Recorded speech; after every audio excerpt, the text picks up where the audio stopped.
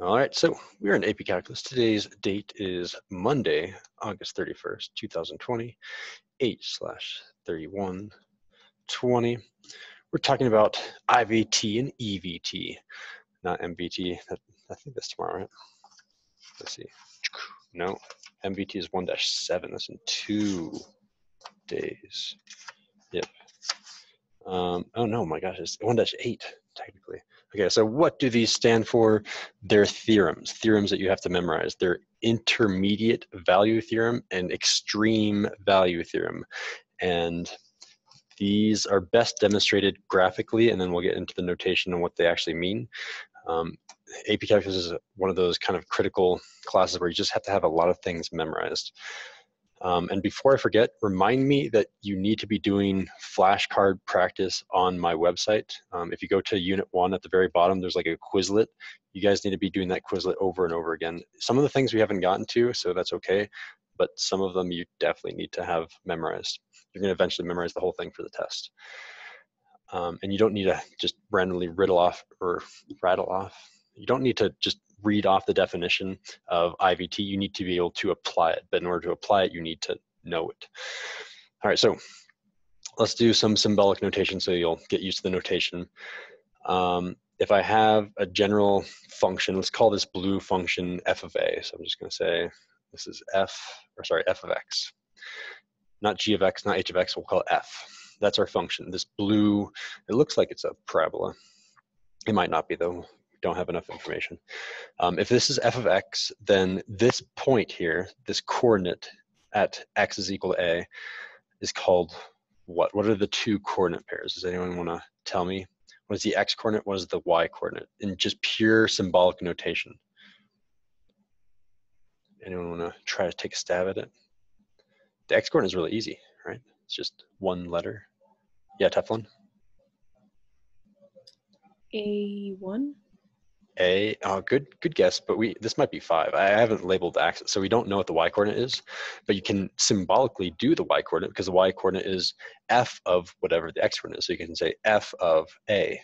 That is the y coordinate. My handwriting could be a little bit better. F of a is the y coordinate. And then similarly, we have the x and y coordinate for our second 2 points. So this brown point, I think, is going to be c comma f of c. The x coordinate is c, the y coordinate is, we don't know, so f of c.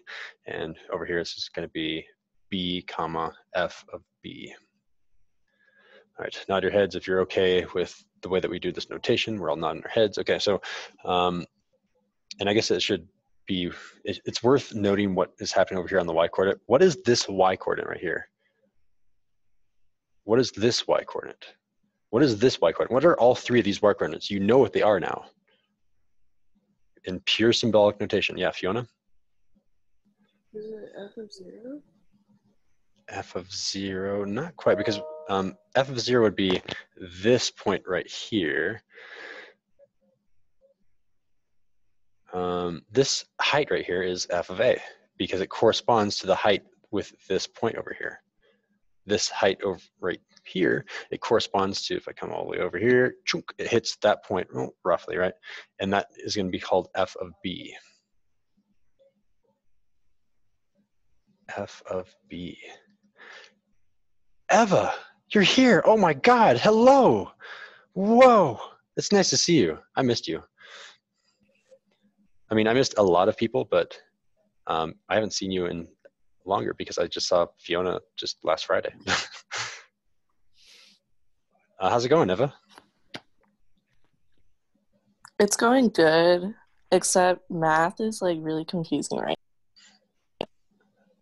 Okay, what are you doing for your math class right now? Right now we're learning limits and all that. Oh yeah, we are also kind of, I mean, we already covered it, but we learned that, yeah. And we're going to be continuing to learn it. Yeah, it's just weird how she teaches compared to the way you teach, so I'm still getting used to it. Well, I guess it's kind of a good thing to know other teaching styles too, especially for college. Some professors are way different / bad. So, yeah. Yeah, but I've been watching your videos to... Yeah. Yeah, they really help. Okay, well, cool. That makes me feel happy. Did you want to stick around for this lesson? Is that okay with you? Yeah. Okay, cool. You're here and Chris is not here. Chris, you have no excuse. All right. Let's continue on. So what is this? Oh, I don't know why I wrote a random line right there. Let's get rid of that. That doesn't correspond to that height. Okay, so this height right here is what? Andrea, I haven't heard from you. Andrea, what's this height right here? F of C. Exactly, yeah, f of c.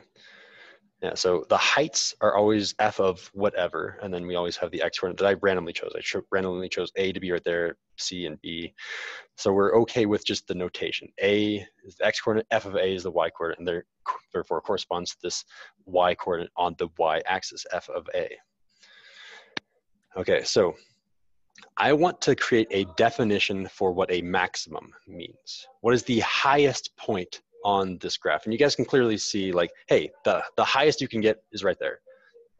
The most altitude, the biggest y coordinate you can get is at that point exactly at C, or I guess the height is f of C. How do we define that mathematically, though? That's kind of the driving question for today. We want to say it's the point that is higher than all of the rest. So Fiona, what are your thoughts? Would it be like x is less than or equal to f of c or something like that? You're really, really close, actually, yeah. So you don't want to use x's, though, because x's talk about left and right. We want to talk about up and down. So we want to say this y coordinate. So we're going to say this f of c here. This y coordinate, so we'll say this f of c is bigger than all the other y coordinates. F of c is, we're going to say greater than or equal to, right? It's bigger than or equal to all the other y coordinates. How do we say all y coordinates? Any ideas? It's going to be f of something, right? Anyone want to take a guess? How do we say all other y coordinates? It's a little bit tricky because you've never seen it before. You want to go for it again, Fiona? Would it be f of like infinity? That would make so much sense to me. I would prefer that. They say f of x. X can be everything. We haven't defined x to be anything. X is everything. X is infinite. And therefore, f of c is greater than or equal to f of x. So this is the definition of a maximum. If you come down here and you say maximum, what is that? We're going to say it's some f of c that is greater than or equal to all other f of x's. So I know that the notation here is confusing. F of whatever means it's a y coordinate. We're talking about y coordinates for this definition. The y coordinate of c is greater than or equal to all of the other y coordinates. X is all of the other x coordinates, and then if I put an f in front of it, it's the y coordinate of that x.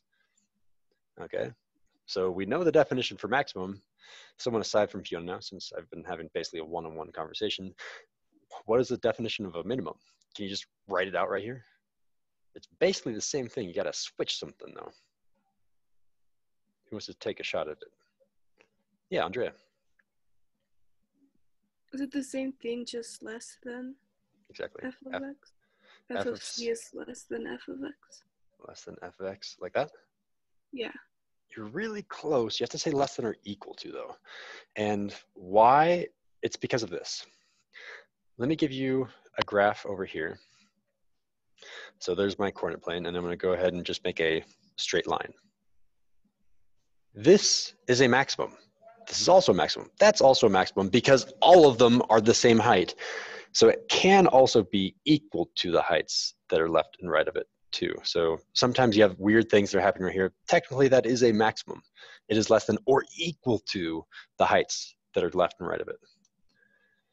So it's just being very, very specific with our language. Okay, so I really want to quickly cover types of intervals too. We have the difference between a closed interval and an open interval. And it's not that hard. Closed interval just means you actually have points, heights, and stuff that are defined at these two coordinates. So f of a actually exists, f of b actually exists. So the way that you'll see a closed interval when you see the AP test is a is less than or equal to x, which is less than or equal to b. If you see those equal to signs, you can be equal to them on your interval. And then on an open interval, it's the other way around, right? So you say a is less than x, which is less than b. You cannot be equal to those points. Those points, the height at a is not defined. If I try to draw a wall through a, it doesn't hit the function anywhere. It's not defined. I cannot have an equal to sign. Sometimes they do other notation too. I don't know if you guys are remembering this. If you have like an a comma b with square brackets. Square brackets means you can be equal to, and therefore the other parentheses, this curvy parentheses, I just call them normal parentheses. Normal parentheses, a comma b, you cannot be equal to. And being open or closed will affect the problem now. Like, it's one of those things where it's like, it's okay if it's open or closed. Like, if it's open, then you cannot use one of the theorems. Like, it's really important to know these differences now, especially for AP Calculus. All right, if you guys have to slow me down, tell me to slow down. Otherwise, I'm gonna move on to like the meat of today's lesson, now that we have all of this notation and stuff out of the way. It's all about notation. Here we go. Intermediate value theorem, and it is spelled intermediate. Yep, I spelled it correctly. IVT. We'll just call it IVT from now on, just because intermediate is maybe a little bit hard to say. But yeah, if you say IVT, I know what you're talking about. You're talking about the intermediate value theorem. Okay, so each of these, we're going over 3 theorems this unit. We're doing 2 today, and then on 1-9 or something crazy later, we're doing MVT. We're going to do only 3. You need to have all of these 3 down. All of them have a similar format. They need something, and then once they have that need met, then they automatically prove the following. Automatically. Okay, if f of x is continuous. If it's continuous, and I guess we can abbreviate by CONT and then a period. If it's continuous, then it will prove the following. And again, what does continuous mean? So I'm going to wait for you guys to write some stuff down. And also, when you finish writing down, think, how do I think of continuous? What's the kindergarten explanation of continuous? And then once you have the kindergarten explanation, what is the formal definition that you might have forgotten from Friday, but you need to eventually have memorized, the continuity test? What is it formally saying being continuous? So I'll go ahead and pause the recording here too. All right, continuous. What does it mean? Go. Who just got it? A telemarketer trying to call me during my lesson? I think not. Continuous. No? Okay, so I will remind us once again, continuous is, if I have my pencil, I can draw the entire function from negative infinity all the way out to infinity without ever picking up my pencil. That's the kindergartner definition of continuity. We all nod our heads. Oh yeah, we remember that now. Yeah, okay. The formal definition is the continuity test, and that's using limits. It's saying the limit, or the height that I approach from the left, the left-hand limit, I should say, the height that I approach from the left-hand limit is equal to the right-hand limit, the height that I approach from the right, which is also equal to the actual height. And you can break that in a bunch of different ways, and we saw that in like our first homework assignment. But it's the left limit is equal to the right limit is equal to the actual height. And I don't know if I can, let me try to draw that out. So the left limit comes to the same height as the right limit, but that's not enough because I might not have a height there. It's also equal to the actual height at that point. And that means that it's a nice continuous line. I never have to pick up my pencil. If the left limit wasn't equal to the right limit, you jump. If the left limit was equal to the right limit, but wasn't actually equal at that point, again, you have to pick up your pencil. Okay, so if you are continuous, then it proves that your function passes through all, and this is the key word here, heights. If you have to underline anything in this entire theorem, like underline, circle, star, heights. This is a theorem that proves heights. So I'm gonna like circle it, double circle it, maybe also box it. Let's do a smiley face, a star. It proves heights, maybe some fireworks coming off of this. Heights, it proves heights. IVT proves heights. If you think IVT proves a maximum or minimum, you are incorrect. It proves heights. And not only does it prove heights, it proves that all of the heights between f of A and f of B are hit at least once. It might be hit twice, it might be hit an infinite number, well, maybe not infinite, it might be hit 100 times, but it hits it at least once. That's all we know. And you might be thinking that's not a very powerful theorem, okay? If you are continuous, which seems to be a lot of functions, like any polynomial function, then yeah, it goes through at least once. What does that even say? Okay, so here is your picture definition of IVT. Say we have some points. I randomly picked point A and point B. Notice that in the first example, it's an open interval. It's not actually defined at these ends. And the second one, it's a closed at the beginning and open. It doesn't matter what sort of beginning and end you have. If it's open or closed, does not matter. Look, I only need to be continuous. As long as I have a straight line, then I will hit at least one point, or all points between f of A and f of B, at least one. So I want you guys right now, go ahead and draw a function. And it has to be a function. So a function, this is not a function, because it doesn't pass the vertical line test. This is not a function because again, it doesn't pass the vertical line test. Draw a normal continuous function. I just went like that. I'm kind of boring. So maybe you could do something like that. There's my function. The important thing about my example is that I have a height that is above my end height and I have a height that's below my end height. This is gonna be a good example because it will also show you something that IVT does not prove. Okay, and we're going to be doing a second one in a second. I'm going to see if you guys can play around with it for this second example. This one is for us to play around. This second one is for you guys to play around. Am I just talking too much? Yes, but I think this is good. Okay, so I want to annotate this diagram.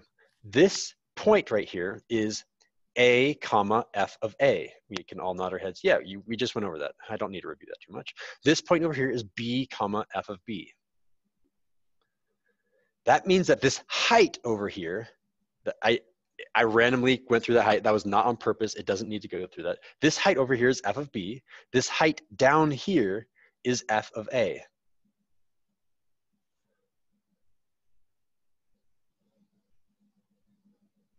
Okay, so in terms of the x coordinates and the y coordinates, we're going to kind of think about this as a rectangle. Go ahead and just sketch a rectangle. In fact, I'm going to sketch it too. So I have this rectangle that hits that point, comes through the height, stops at B, goes up to this height. Here's our rectangle. This is kind of like our special IVT rectangle. So if I choose, like this is maybe a computer will choose anything, any y coordinate in between, or any y coordinate that's in this rectangle, I am guaranteed to hit every single one of these lines, every single one of these heights at least once. I can choose any height I want inside of this rectangle in terms of a y coordinate. Any one of these y coordinates I will pass through at least once. How do I know this? Because check this out. Let's go ahead and undo all those lines. Let's choose one of them and prove this to you, right? I'm gonna choose this height right here. Well, like if I extend that line, yeah, look, I hit it at least once right there. I'm gonna choose another one. Boom. Oh yeah, it hits it at least once there. I'm guaranteeing no matter what height I pick in this interval, I will hit that height at least once. And that seems kind of silly, right? Because of course I'm gonna hit it. Look, there's a giant line that goes right through it.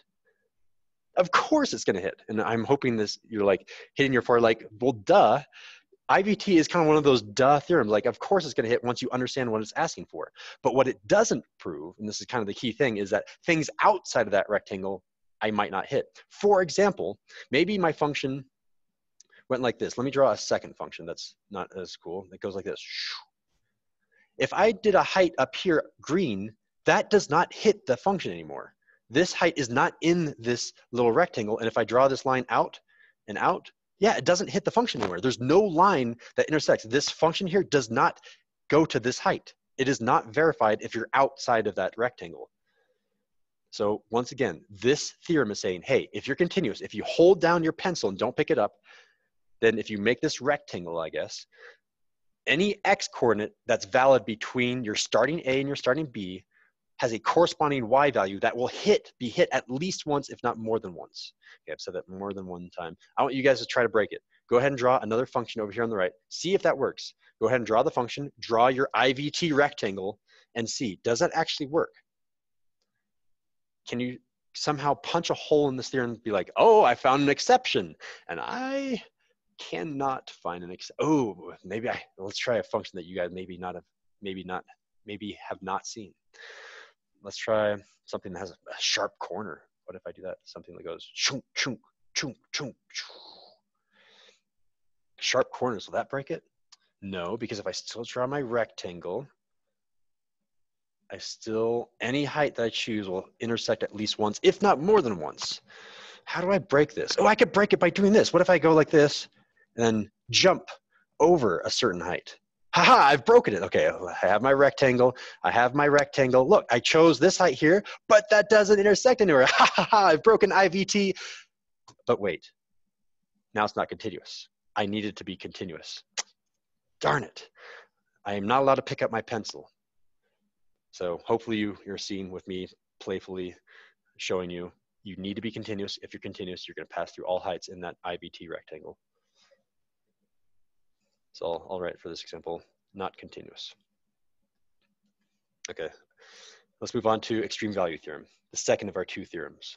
This one is even easier as long as you've memorized the notation. So let me test you guys.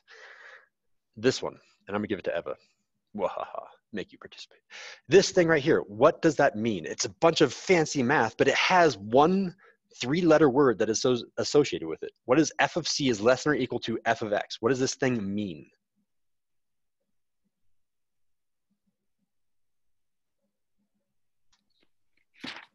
Right. What you're gonna vote?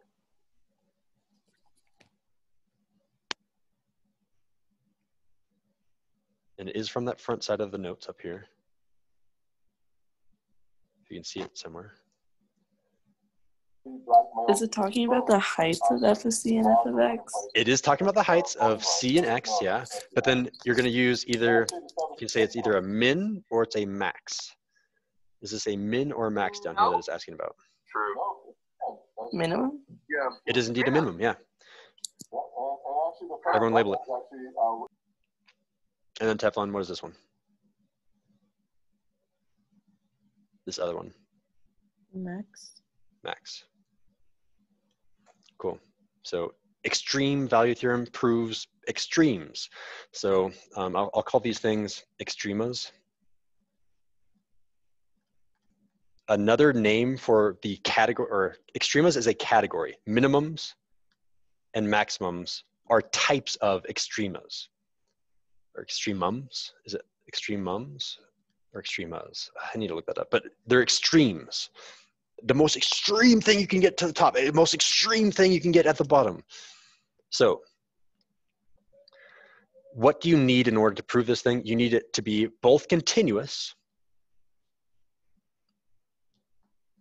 continuous, and a second thing too. First thing continuous, second thing, it also needs to be closed. And we know what it means to be closed because we just went over that on the front side of our notes. Closed means that it has, you either see this symbol or this symbol. If you have one of those two symbols, or maybe a graph where they're both solid points instead of open points, that means that you have a closed interval. So if it's closed and it's continuous, if those two things are met, then what do we know? We know that the minimum and maximum exists, which is, in my opinion, kind of lame. Like, wow, there is one. Where? At what value? Tell us more. No, I'm not going to tell you anymore. I just know that they're there somewhere. That's all this theorem says. If I'm continuous, if I don't pick up my pencil and I know that I have a actual end and start value with actual defined heights, that I know that there is one minimum. I know that there is at least one maximum. That's it. I know it exists. And let's prove this with a graph, and then we're basically done with the notes. So if I have a wavy graph, shwink, shwink, and let's do, I don't know, something that looks like that. Just try to break this as much as you can. Continuous, which means you can't pick up your pencil. Closed, which means I made it closed already for you. So these points exist. On this interval, there's some maximum or minimum value. Look, maximum right there, minimum. In this case, the minimum is down here. the minimum is actually at an endpoint. So the minimum height is right there. The maximum height, it might have been there. I don't know. It might have been at the start. Look, there's the maximum right here. There's the minimum down there. Is it possible to make a graph that does not have a maximum or minimum? Ooh, I can think of one that might work. Let me try to punch a hole in this.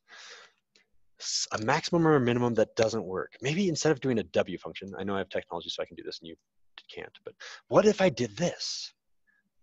I can, because here, I'm not gonna pick up my pencil, ready? Where's the maximum? Where's the minimum? Okay, okay. They're all maximums and they're all minimums. That's a maximum, that's a maximum, that's a minimum, that's a minimum. In this case, I have an infinite number of maximum and minimums. So it seems like I might have broken it, but no, every single one of these is a max and a minimum. In fact, I have an infinite number of max and mins.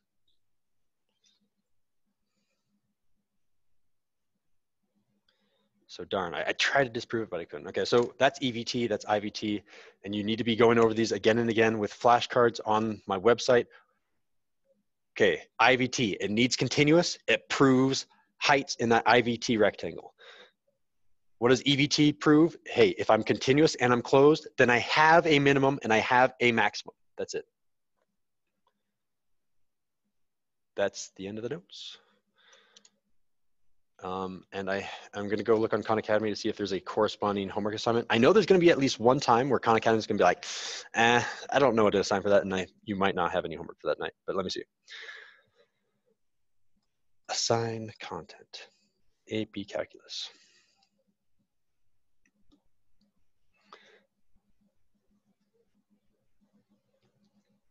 If I can't find anything on Khan Academy, then I'm just going to make you guys go do your flashcards on Quizlet.